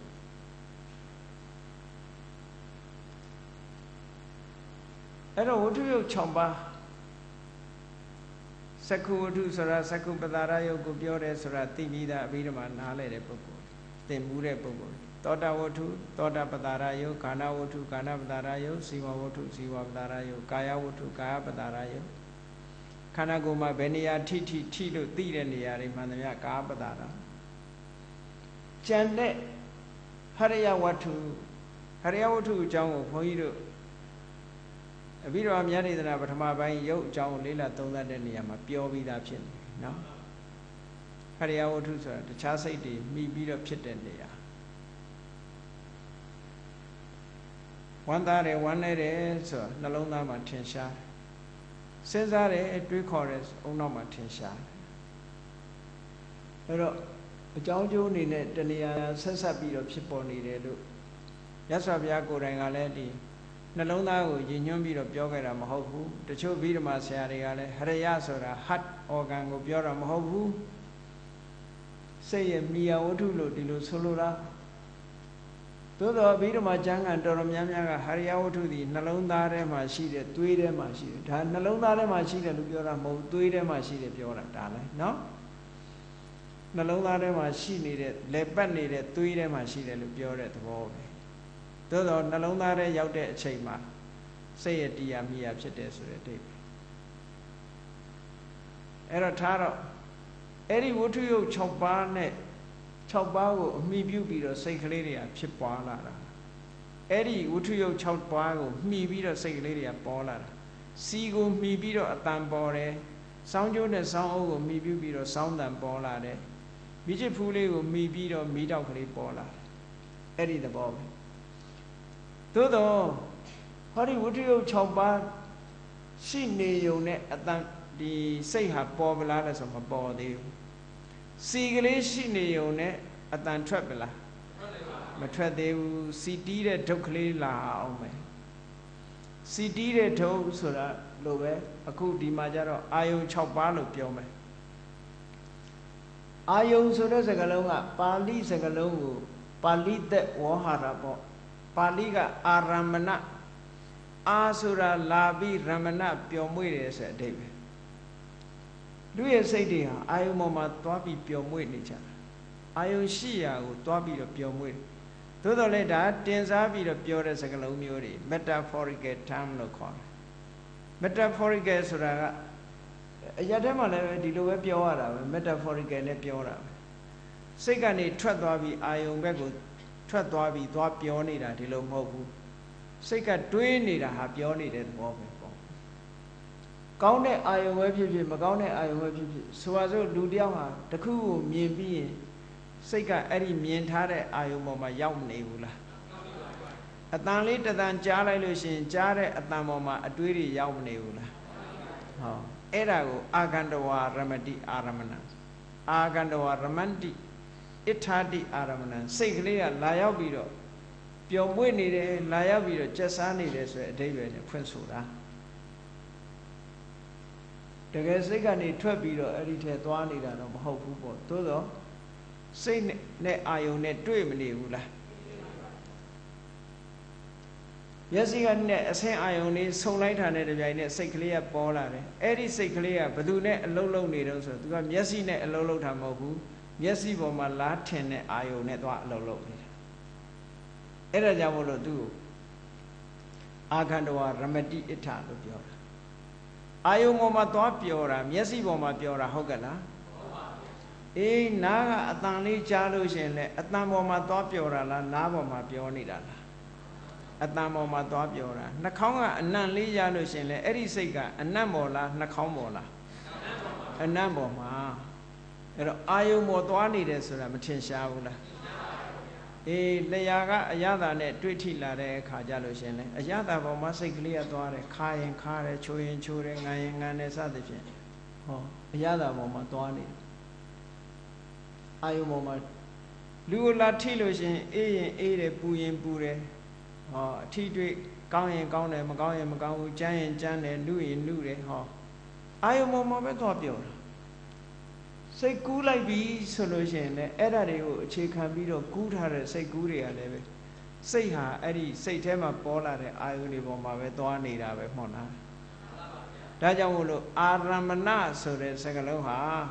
အာလာရောက်ပြီးတော့ရမဏပြောနေတာဘယ်သူတွေလာပြီးပြောတာတော့ဆိုစိတ်လာပြီးတော့ပြောနေတာဒါကြောင့်မို့လို့အာရမဏအာယုန်စိတ်ရဲ့ပျော်မွေ့ရာဒီလိုအဓိပ္ပာယ်ရတယ်နော်နောက်တစ်ခုကအာလံပနဆိုတဲ့အဓိပ္ပာယ်နဲ့ရေးတာလည်းရှိသေးတယ်အဲ့ဒါကြတော့ရကောက်မဟုတ်ဘူးလနဲ့မနဲ့ဗာရချိုက်ဆင်ပြီးအာလံပနဆိုအသုံးတော့နဲပါတယ်ပါတယ်ရှိတယ်အာလံပနဆိုတာဆွဲကင်အာရမဏပစ္စယောကိုဖွင့်တဲ့အခါကျတော့စိတ်ကလေးကသူ့ဟာသူမထနိုင်ဘူးမဖြစ်နိုင်ဘူးအာယုံကလေးတစ်ခုနဲ့တွေးတဲ့အခါအာယုံလေးကိုမှီပြီးတော့စိတ်အတွေးတွေပေါ်တာဖြစ်တော့ကြောင့်အားမရှိတဲ့လူသည်ကြိုးတန်းလေးကင်ပြီးတော့လမ်းလျှောက်ရတယ်လို့စိတ်ကလေးကလည်းပဲအဲ့ဒီအာယုံပေါ်မှာလမ်းလျှောက်တယ်လို့ဒီလိုမှီပြီးတော့လမ်းလျှောက်တယ်ဆိုတဲ့အဓိပ္ပာယ်နဲ့အာရမဏပစ္စယောမှာအဲ့ဒါလိုဖွင့်ဘာပဲဖြစ်ဖြစ်စိတ်ကလေးရဲ့မှီတွေ့ရလို့အဓိပ္ပာယ်ပြောလို့ရတယ်ပေါ့အဲ့တော့ကိုယ်စိတ်လေးကိုကိုယ်ဆင်ញင်သုံးသပ်ကြည့်ပေါ့စိတ်ကလေးကပေါ်လာပြီးလို့ရှင်မျက်စိကမြင်တဲ့အဆင်းအာယုံပေါ်မှာသွားပြောနေတာလားသို့မဟုတ်အဲ့ဒီပေါ်မှာစိတ်ကလေးကမှီးနေတာလားဟောနားကကြားတဲ့အတန်ပေါ်မှာပြောနေတာလားနားကကြားတဲ့အတန်နဲ့အတန်ကိုမှီပြီးတော့ပေါ်နေတာလားဟောသေချာစဉ်းစားကြည့်လိုက်လို့ရှိရင်တဘာဝတရားမြင်တာထင်တာရှိလာပါအဲ့ဒါ contemplation ပဲအနုပဒနာလို့ခေါ်တယ်အသိဉာဏ်နဲ့စဉ်းစား apply လုပ်တယ်ဆိုတာအဲ့ဒါပြောကိုဘဝလက်တွေ့နဲ့စဉ်းစားကြည့်လိုက်လို့ရှိရင်ဒါထင်ထင်ရှားရှားသိတာပဲဟုတ်တယ်ဒါ apply လုပ်တယ်ခေါ်တာပေါ့အေးကောင်းပြီအာယုန်နဲ့ဝတ္ထုဆုံလိုက်တာနဲ့တပြိုင်နက်စိတ်ကလေးတွေပေါ်တယ်အဲ့တော့ဘယ်စိတ်တွေပေါ်ကြတာတုံးလို့ဆိုတယ်ဒါအဓိကအကြောင်းနှစ်ခုကိုပြောတာဒီပြင်အကြောင်းတွေရှိသေးတယ်အာယုန်နဲ့ဝတ္ထုဆုံစည်းခြင်းတွေဒါအားလုံးနဲ့ဆိုင်တဲ့ common condition common cause ကိုပြောအားလုံးနဲ့ဆိုင်တဲ့အကြောင်းအရာတစ်ခုကိုပြောတယ်ဥပမာပဲဆိုတော့မျက်စိနဲ့မြင်စရာအာယုန်လေးနဲ့ဆုံလိုက်ပြီဆိုလို့ရှိရင်မြင်သိစိတ်တွေစက္ခုဝိညာဉ်စိတ်ကစပြီးပိဿဒရဝိဇ္ဇံကစပြီးတော့မြင်သိစိတ်တွေဖြစ်သွားတယ်မြင်သိစိတ်တွေဖြစ်တယ်ဆိုတာအမြင်အာယုံပေါ်မှာဖြစ်တဲ့စိတ်ကစက္ခုဝိညာဉ်စိတ်သည်အမြင်အာယုံတစ်ခုတည်းကိုသာယူနိုင်လို့စက္ခုဝိညာဉ်စိတ်ကိုပြောတာသို့တော့ကြံတဲ့စိတ်တွေကအမြင်အာယုံပေါ်မှာအလုံးလုံးတဲ့စိတ်တွေကစက္ခုဝိညာဉ်စိတ်တစ်ခုတည်းမဟုတ်ဘူးနော်စက္ခုဝိညာဏဝိထိစိတ်တွေအားလုံးဟာအမြင်အာယုံပေါ်မှာလုံးလုံးတယ် နားလည်အောင်ပြောရမယ်ဆိုလို့ရှိရင်မျက်စိကိုအမြင်အာယုံလေးလာဆုံလိုက်တာနဲ့တပြိုင်နက်ထိုအသစ်ပေါ်လာတဲ့အာယုံလေးကိုတကားဖွင့်ပေးတဲ့စိတ်ကပိစ္ဆဒရဝိဇ္ဇာစိတ် attention လုပ်လိုက်တယ်သူက attention လုပ်ပြီးရင်သူပျောက်သွားပြီသူတောင်ဝင်ပြီးသွားပြီစိတ်တွေကအံ့ဩစရာတော့ကောင်းတယ်စိတ်တစ်ခုနဲ့တစ်ခုသူတို့မသိလိုက်ဘူးပြတ်သွားတာစကုပိစ္ဆဒရဝိဇ္ဇာစိတ်ဆိုတာဒီမျက်စိကနေအဆင်းအာယုံလေးကလာပြီးတော့ထိလိုက်တာနဲ့တပြိုင်နက်သူကဖြတ်ခံတယ်ဆိုတကားဖွင့်ပေးလိုက်တယ် attention လုပ်လိုက်တယ်အဲ့ဒီသူကဖွင့်ပေးလိုက်မှစကုဝိညာဉ်စိတ်ကမြင်လိုက်တယ်မြင်ပြီးလဲသူကပြတ်သွားပြန်နောက်ကတာပတိဆိုင်စိတ်ကနေပြီးတော့လက်ခံလိုက်တယ်ခံယူလိုက်တယ်ခံယူပြီးသူကလည်းပြတ်သွားပြန်လက်ခံစိတ်ကနောက်တစ်ခါတန်တိရဏစိတ်ကစုံစမ်းလိုက်တယ်စုံစမ်းပြီးလဲသူကပြတ်သွားတယ်နောက်တစ်ခါဝုဒ္ဓစိတ်ကဘာဆိုတာလေးကိုသူဆုံးဖြတ်ချက်ချပြီးသူလည်းပြတ်သွားအဲ့ဒီအာယုံရဲ့အရာသာပေါ်မှာတွေးပြီးတော့သိနိုင်တာကြတော့ဇောစိတ်ကြမှာသိတယ်ဒါဇောတောင်မှဒီပထမအချိန်ဖြစ်တာဒီမဟုတ်သေးဘူးမနောဒရဒီမနောဒွါရလို့ဆိုရဲနောက်ကနေပြီးဆက်တိုက်လိုက်လာတဲ့ဝိထိစိတ်တွေနဲ့မှသိတာသူကတော့ initialize လုပ်တာပဲရှိဘယ်လိုနားလည်ရတော့လို့ဆိုလို့ရှိရင်လျှက်စစ်မီးမရှိတဲ့နေရာတွေမှာအင်ဂျင်ဆက်နှိုးလိုက်တယ်မဟုတ်လားအင်ဂျင်ဆက်နှိုးလိုက်တဲ့အခါကျတော့ generator လေးဟာတစ်ပတ်နှစ်ပတ်သုံးလေးပတ်လဲုံနဲ့မီးပွင့်ရလားအပတ်ပေါင်းများစွာလဲမှာပွင့်အဲ့ဒါလိုပဲစိတ်ကလေးတစ်လုံးနှလုံးဖြစ်ုံနဲ့အာယုံကိုမသိနိုင်သေးဘူးသူက repeatedly အချိန်ချင်းကြာတော့မှသူကသိတာအဲ့ဒါကြောင့်မို့စိတ်တွေကအများကြီးဖြစ်ရတယ်တိတ်လည်းမြန်တယ်စိတ်တွေဖြစ်တာအလုံးကိုလည်းမြန်တယ်ဖြစ်မှန်းမသိတော့အောင်တခုတည်းလို့ထင်ရလောက်အောင်လည်းမြန်တယ်ကလေးငယ်တွေတခါတလေကျတော့မိစကိုကင်ပြီးတော့မြန်မြန်ရမ်းတဲ့အခါကျတော့ဘေးကကြီးတဲ့လူမှမိဝိုင်းကြီးလို့ထင်ရတယ်တကယ်တော့မိဝိုင်းမဟုတ်ဘူးတချို့နေရာတွေမှာလျှက်စစ်မီးကိုစပိန်သဏ္ဍာန်မျိုးဆင်ထားတာရှိတယ်သွားနေတယ်လို့ထင်ရတယ်မဟုတ်ဘူးတစ်ခုလင်းတစ်ခုငိမ့်တစ်ခုတောက်နေတယ်လဲနေတယ်လို့ထင်ရတကယ်တော့လဲတာမဟုတ်ဘူးအဲ့ဒါမျိုးလို့ illusion ဖြစ်သွားလောက်အောင်သူတို့အလင်းမြန်တဲ့နှုံးရှိနေတယ်ပေါ့အဲ့တော့တကားဖွင့်ပေးတဲ့ attention စိတ်ကလေးပြီးသွားရင်မြင်တဲ့စိတ်ပြီးလို့ရှိရင်လက်ခံတဲ့စိတ်ပြီးလို့ရှိရင်စူးစမ်းတဲ့စိတ်ပြီးရင်တတ်မှတ်တဲ့စိတ်ပြီးသွားတာနဲ့တပြိုင်နက်အာယုံကိုခံစားတဲ့ဇောစိတ်တွေအာယုံနဲ့ခံစားတဲ့ဇောစိတ်တွေက9ကြိမ်လောက် repeatedly ထပ်ဖြစ်ပြီးတဲ့နောက်မှာဒရာယုံလို့ခေါ်တဲ့အဲ့ဒါကိုစမြုပ်ပြန်တဲ့စိတ်မျိုးပေါ့အဲ့ဒါကိုဆက်ခံတဲ့စိတ်မျိုး retentive အင်္ဂလိပ်လိုတချို့ကတော့ registration လို့ပြန်တယ်တကယ်တော့ retentive ဆိုတဲ့အဓိပ္ပာယ်ကပို့ပြီးတော့နီးစပ်တယ်ပေါ့ဇောရဲ့အရှိန်နဲ့လိုက်သွားတဲ့သူကအကျိုးစိတ်ပဲ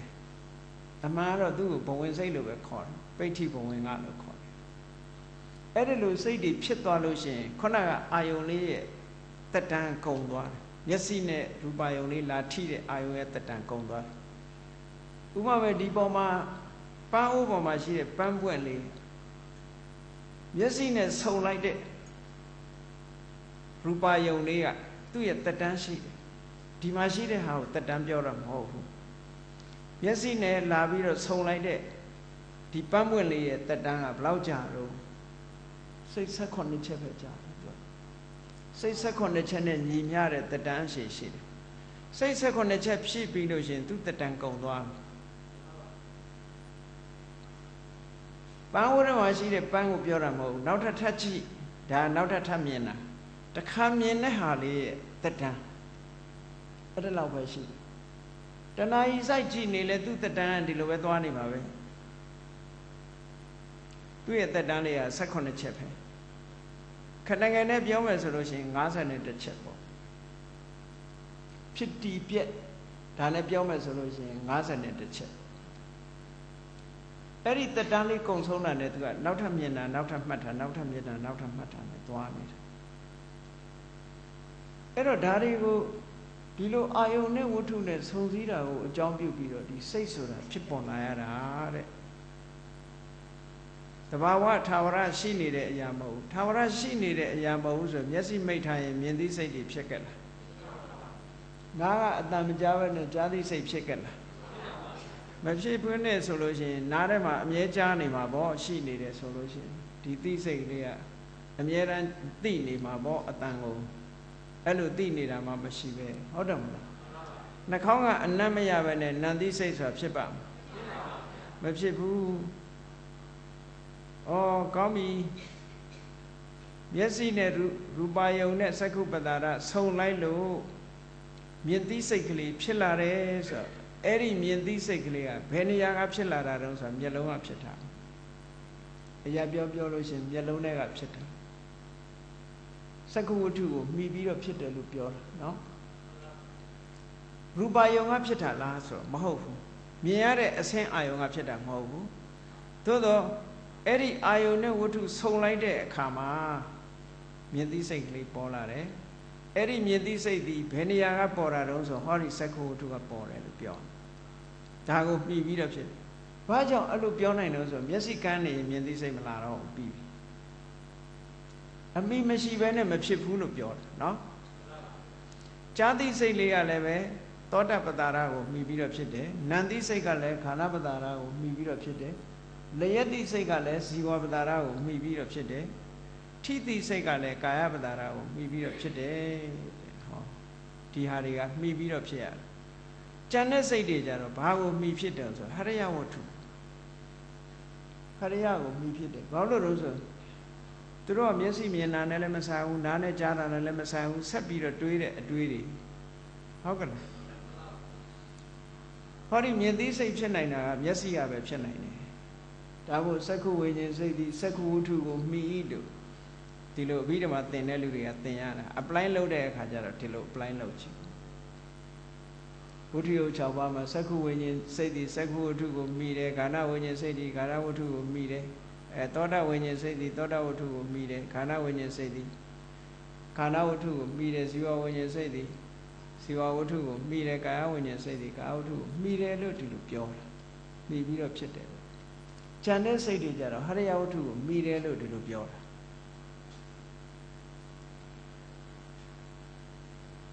ဖြစ်ပေါ်တဲ့နေရာဒါကိုရည်ညွှန်းတာနော်ဖြစ်ပေါ်တဲ့နေရာစီတန်လေးပဲအဖြစ်တုံးလို့စီပေါ်အဖြစ်စောင်းတန်လေးပဲအဖြစ်တုံးစောင်းကျိုးစောင်းအိုးအဖြစ်တာလက်ကလာတာမဟုတ်ဘူးဒုက္ခလာတာမဟုတ်ဘူးလို့ဒီလိုဆိုလို့တယ်အဲ့တော့မြင်သိစိတ်ကလေးဒီပန်းပွင့်လေးကိုမြင်လို့မြင်သိစိတ်ကလေးဆိုရင်ပန်းပွင့်ကဖြစ်လာတာမဟုတ်ဘူး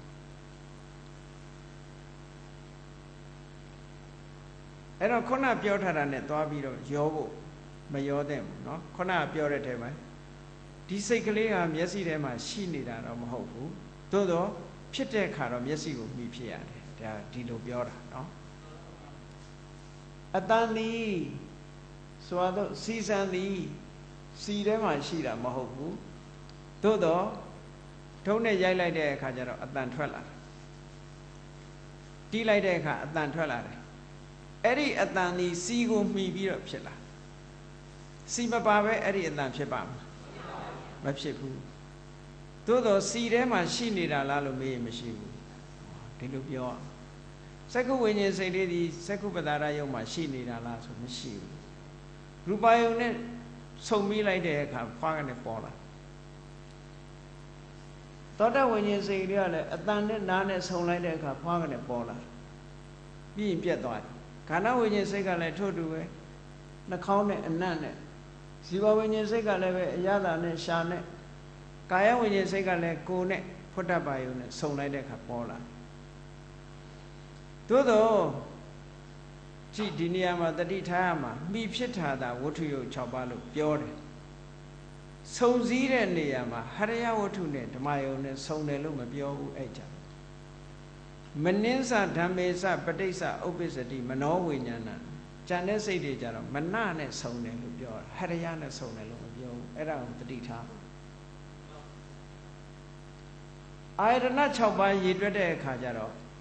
internal external အတွင်းအာယတနာ6ခုအပြင်အာယတနာ6ခု အဲ့ဒီအတွင်းအာယတနာ6ခုလို့ပြောတဲ့အခါမှာဘာတွေပြောတော့ဆိုစက္ခုသောတာခန္ဓာဇီဝကာယမနဟရယမဟုတ်ဘူးเนาะဒီမှာဟရယမဟုတ်ဒါဖြင့်ဘာဖြစ်လို့ဒီလိုပြောရတော့လို့မေးလို့ရှိရင်နှလုံးသားတတ်တတ်ကစိတ်ကိုဖြစ်စေနိုင်တဲ့အနေအထားမရှိဘူးအားလုံးဟာဘဝင်စိတ်ဆိုတဲ့အခြေခံစိတ်မရှိလို့ရှိရင်စိတ်ဆိုမပေါ်နိုင်ဘူးဆိုတဲ့အဓိပ္ပာယ်ထင်ရှားစေတယ်ဒါကြောင့်မို့လို့အထတလိနိအထက်ကရာမှာအာယုန်တစ်ခုဟာတဲ့တကားနှစ်ပေါက်ကနေအမြဲတမ်းရောက်တယ်ဆိုတကားနှစ်ပေါက်မှာအမြဲတမ်းထင်တယ်ဆိုပါတော့ဝိတုယုတ်6ပါးရှိတယ်လို့ဓာရလည်း6ခုရှိတယ်တကား6ခုရှိတယ်အဲ့ဒီတကားဟာစိတ်ရဲ့တကားလို့ပြောနိုင်ပြီပဲလို့ပို့ပြီးတော့သဘာဝကျတာတော့အာယုန်ရဲ့တကားလို့ပြောရအာယုန်နဲ့ဝင်တဲ့တကားတွေက6ခုရှိတယ်အာယုန်ကဆိုပါစို့ရူပယုန်ကနေပြီးတော့ဝင်လာတဲ့တကားပေါက်ကစက္ခုပတာဒါရူပယုန်ရဲ့ဝင်ရတကားပေါက်လို့ပြောအတန်ရဲ့ဝင်ရတကားပေါက်ကသောတာပတာအနတ်ရဲ့ဝင်ရတကားပေါက်ကခန္ဓာပတာရတရဲ့အရသာရဲ့ဝင်ရတကားပေါက်ကဇေဝဝိဇ္ဇနောက်ပြီးတော့ဇေဝဖုဒ္ဓဘာယုံရဲ့ဝင်ရတကားပေါက်ကကာယဟောကျန်တဲ့အာယုန်တွေရဲ့ဝင်ရတကားပေါကဘယ်သူလို့ဆိုဘဝင်စိတ်ဒါကြောင့်မို့မနလို့ပဲသုံးလိုက်တယ်အဲ့မနကိုဒါမှမဟုတ်ကျမ်းစာတွေမှာဖွင့်တဲ့အခါကျတော့မနောဓာရမိုင်းဒူးလို့ခေါ်တဲ့ဟာစိတ်တကားဆိုတာဘယ်သူကိုပြောတာတော့ဆိုဘဝင်စိတ်ကိုပြောတာပါအဲ့တော့အခုမှတ်ရမှာကစိတ်ဖြစ်လာတယ်ဆိုတာလိုအပ်တဲ့အခြေအနေတွေကိုပြောပြမယ်ဆိုလို့ရှိရင်ဝိတုယုတ်6ပါးကိုလေ့လာရမယ်အာယုံ6မျိုးကိုလေ့လာရမယ်နောက်ပြီးတော့ဓာရ6မျိုးကိုလေ့လာရမယ်အဲ့ဒီဝိတုရဲ့အာယုံရဲ့ဓာရကနေပြီးဆက်သွယ်ပြီးတော့ဆက်သွယ်မိသွားပြီဆိုလို့ရှိရင်ခုနစိတ်ကလေးတွေပေါ်လာဆိုပါစို့ရူပယုံဆိုတဲ့အာယုန်ဒီအိုင်းထိုးကနေပြီးတော့စက္ခုဝတ္ထုကိုလာထိကြိုက်တယ်အဲ့ဒီချိန်မှာစက္ခုဝိညာဉ်စိတ်ပေါ်တယ်ထိုစက္ခုဝိညာဉ်ရူပယုံနဲ့အလုံးလုံးတဲ့စိတ်တွေလည်းပေါ်တယ်ပေါ့ထို့တူပဲအတန်ကဤရထိုးကနေပြီးတော့ဝင်လာပြီးတဲ့အခါကျတော့သောတာပတာရပေါ်မှာလာပြီးတော့ထိကြိုက်တယ်ထိကြိုက်တဲ့အခါမှာသောတာဝိညာဉ်စိတ်ပေါ်လာအဲ့ဒီတိုင်းပဲခန္ဓာပတာရဇီဝပတာရကာယပတာရနောက်ဟရိယဝတ္ထုနဲ့ပတ်သက်လာတဲ့အခါကျတော့မျက်စိကမြင်တာလည်းမဟုတ်ဘူးနားကကြားတာလည်းမဟုတ်ဘူးနှာခေါင်းကအနံ့ရတာလည်းမဟုတ်ဘူးလျှာကလျှက်ရတာလည်းမဟုတ်ဘူးခန္ဓာကိုယ်ကထိတွေ့ရတာလည်းမဟုတ်ဘူးစိတ်သက်သက်နဲ့တွေးပြီးတော့ယူတာရှိတာလည်းဖြစ်တယ်မရှိတာလည်းဖြစ်တယ်သူကတွေးယူတာဆိုတာအရှိကြီးပဲမဟုတ်ဘူးမရှိတာလည်းတွေးတာပဲလေလူကလက်ဖြင့်ကမရှိဘူးဆိုတော့လက်ဖြင့်ကအကြောင်းတွေးလို့မရဘူးလားလက်ဖြင့်ကအကြောင်းကိုဟုတ်လားဟိုမရှိသေးပေမဲ့လို့လက်ဖြင့်ကဘယ်သူလာမယ်ဆိုတော့လာမယ်တွေတွေးပြီးတော့လုပ်လို့ရတာပဲသို့တော်လာကြမှာလာမှာပေါ့လက်ဖြင့်ကအကြောင်းနဲ့တွေးဟိုနောက်နှစ်ခါအကြောင်းနဲ့တွေးလို့ရတာပဲလေအဲ့ဒါလို့တွေးလာတာတွေကြတော့သူကမိုင်းတိုးကနေဝင်လာတယ်မိုင်းတိုးကဝင်ပြီးတော့စိတ်ဖြစ်တာကတော့ခုနဟရိယကနေဖြစ်လာဟရိယကိုမှီပြီးတော့စိတ်ကဖြစ်တယ်အဲ့ဒါကြောင့်မလို့ဓာရ6ပါးထဲကြတော့မနောဓာရပါတယ်ဝိတုယုတ်ထဲကြတော့မနောဓာရမပါဘူးအဲ့တော့အာယုံ6ပါးဓာရ6ပါးဝိတုယုတ်6ပါးအဲ့ဒါတွေကနေစုံစည်းပြီးပေါင်းစုံလိုက်တဲ့အခါကျတော့စိတ်ကလေးဖြစ်လာတာပါတဲ့ဒါစိတ်ဖြစ်ပေါ်လာပုံအကျဉ်းအားဖြင့်စိတ်ဖြစ်ပေါ်လာပုံသိတာမြင်တာအောင်လို့ပြောပြတာနော်အဲ့တော့ဘဝင်စိတ်ဆိုတဲ့အခြေခံစိတ်ကလေးမရှိဘဲနဲ့ကြံတဲ့ဟာတွေမဖြစ်ဘူးအထတလိနိထက်ကရာမှာအာယုန်တိုင်းအာယုန်တွေဟာတဲ့ဆိုပါစို့မျက်စိကမြင်ရတဲ့အဆင်းအာယုန်ဒီတကားနှစ်ခုကိုတပြိုင်တည်းလာနှစ်ခုတခါတည်းထိတယ်လို့ပြောနှစ်ခုဆိုတာအိုင်းတိုးကိုလည်းရောက်လာတယ်မိုင်းတိုးကိုလည်းရောက်လာတယ်ဒါကြောင့်မို့လို့ဘဝင်ဆိုတာလှုပ်တယ်ဆိုတာအဲ့ဒါကြောင့်ပြောတာအာယုန်တစ်ခုဟာအဲ့ဓာရနှစ်ခုကနေဝင်လာ ဝင်ပေါက်မရှိဘဲနဲ့ဘယ်လိုလုပ်မှဝင်လို့မရဘူးဟုတ်ကဲ့ဝင်ပေါက်ဆိုတာရှိရတယ်လူခန္ဓာကိုယ်မှာလည်းပဲထိုးတူပဲအာယုံရဲ့ဝင်ပေါက်တွေနဲ့ဝင်လာတဲ့အခါကျတော့အာယုံဝင်လာသည့်အတွက်ကြောင့်အတွင်းအပြင်ဘက်နဲ့အတွင်းနဲ့ဆက်သွယ်ရဆိုတော့အိမ်ပြင်ကလူကအိမ်ထဲရောက်ချင်လို့ရှိရင်တကားကိုအသုံးမပြုရဘူးလားပြုရတယ်တကားပေါက်ကပဲဝင်ရမယ်အဲ့ဒါလိုပဲအာယုံဆိုတဲ့အိမ်ပြင်ကအရာကအိမ်ထဲကိုလာခြင်းတယ်ဆိုလို့ရှိရင်ဒီတကားကပဲဝင်ရမှာပဲသူအဲ့တော့မျက်စိကမြင်လိုက်တဲ့အဆင်းအာယုံလေးတစ်ခုသည်အိုင်းတို့မှလည်းပေါ်လာတယ်မိုင်းတို့မှလည်းတော့ပေါ်မျက်စိထဲလည်းထိရမယ်ဒီဘဝင်စိတ်တရားကိုလည်းသွားထိရမယ်အဲ့ဒီနှစ်ခုရှိမှဒါကြောင့်မလို့တပြိုင်နဲ့ဖြစ်လာပြီးတော့ဘဝင်စိတ်ဟာပြတ်သွားတာဆိုတာအဲ့ဒါကြောင့်ပြတ်တယ်ဘုန်းကြီးတို့မနစ်တုန်းကမလေးရှားသွားပြီးတော့ဗိဓမာသင်္นานပို့ချတယ်အဲ့ဒီဗိဓမာသင်္นานပို့ချတော့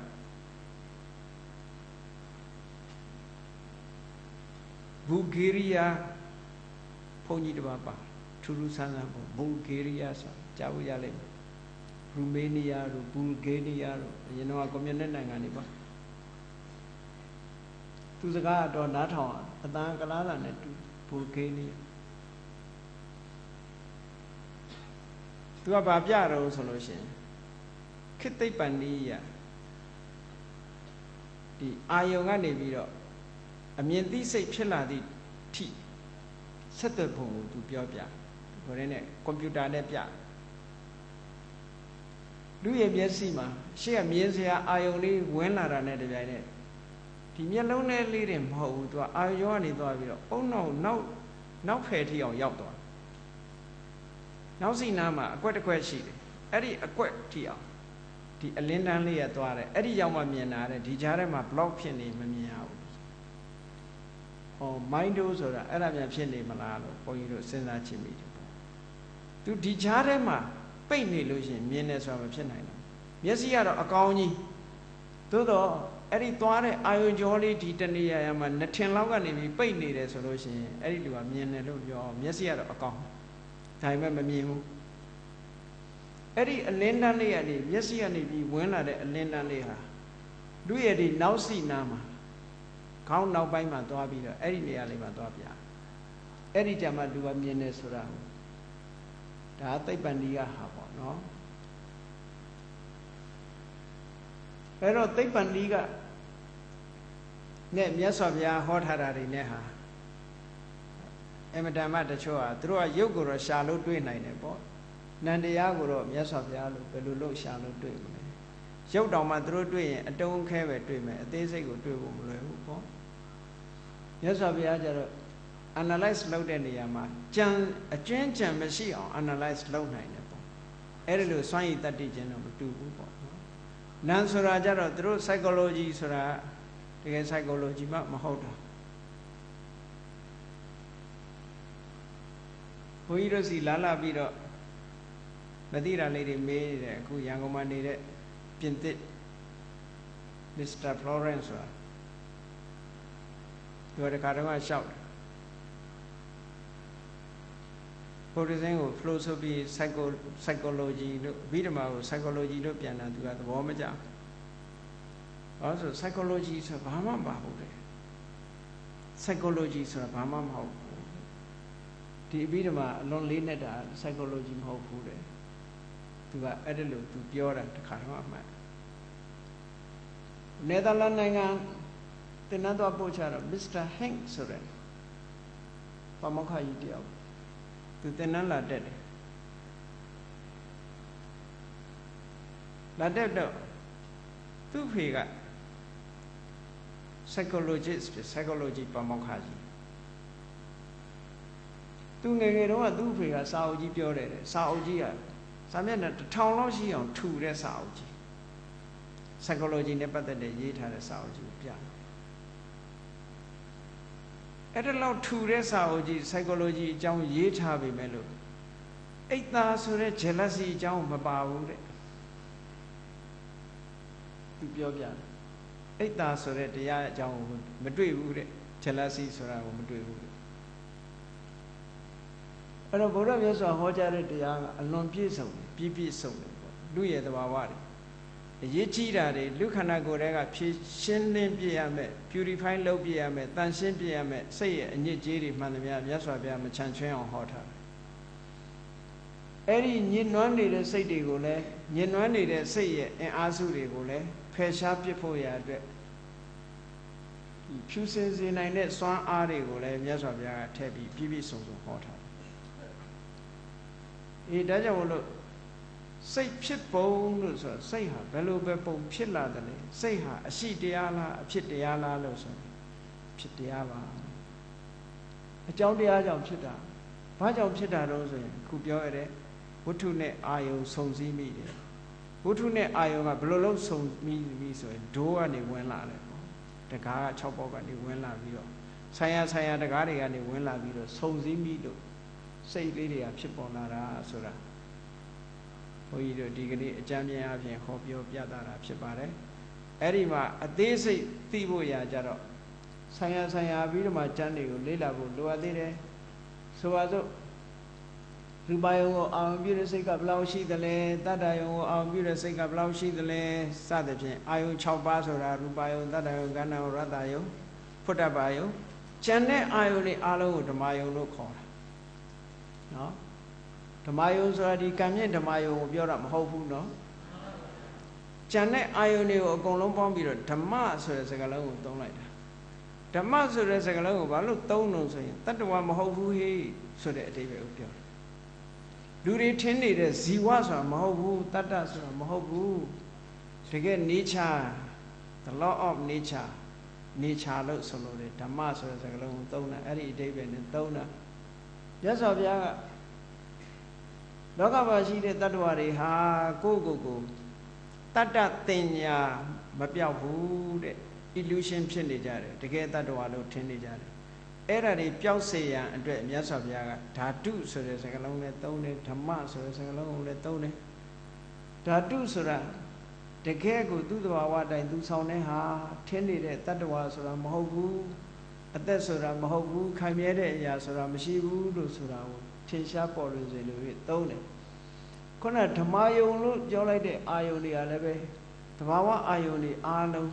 စိတ်နဲ့သိလို့ရတဲ့အာယုန်တွေအားလုံးရှိတာရောမရှိတာရောအကုန်လုံးကိုဓမ္မယုံလို့ခေါ်တာမျက်စိနဲ့မြင်ရတာကရူပယုံနားနဲ့ကြားရတာကတတ္တယုံနှာခေါင်းနဲ့နံလို့ရတာကခန္ဓာယုံ